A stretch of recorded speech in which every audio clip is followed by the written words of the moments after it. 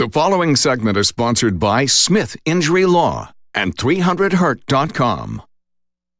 Imagine this scenario. You're on the job and you get hurt in a car accident that was not your fault. Do you have a workers' comp claim, an auto accident claim, or both?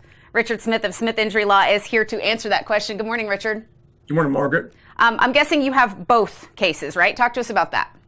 Yes, you have both cases, and it's very important that they're handled by an experienced personal injury attorney that understands workers' compensation law and automobile accident law, because they work together, and you need to be able to have the experience of both of those professions working for you, like we have here at Smith Injury Law. And people who try to handle their own cases, you say they can make mistakes because there are so many variables to consider, and even the order in which you settle the cases matters.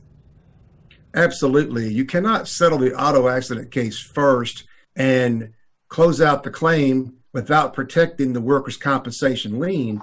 And sometimes people don't even realize that there has been a workers' compensation lien because they didn't bring the workers' comp claim, but some of the bills were paid for by the workers' comp carrier.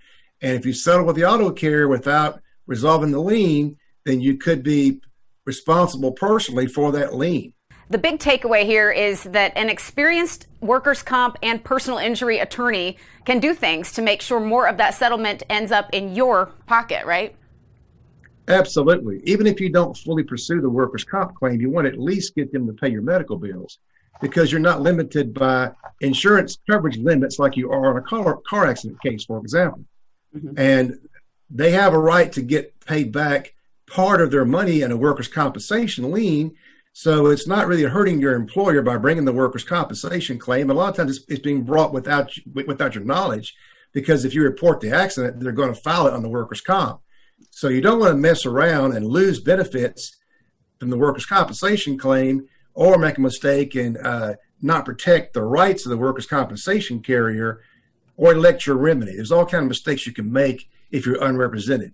And you can help people through all of them. At Smith Injury Law, your practice areas include personal injury, workers' compensation, car and truck collisions, and Social Security disability claims. Anything else you want people to know about working with you or your practice before we let you go? Just that when you work with us, we're going to take care of you. You're going to be working with either myself or my partner, Scott Becky, and our staff. You can always meet with us in person or over the phone. We are still doing signups by internet because of COVID, but you can also come in the office and meet with us. We practice all the CDC guidelines, but we're also available to talk to you about your case. We want you to understand that we're here for you.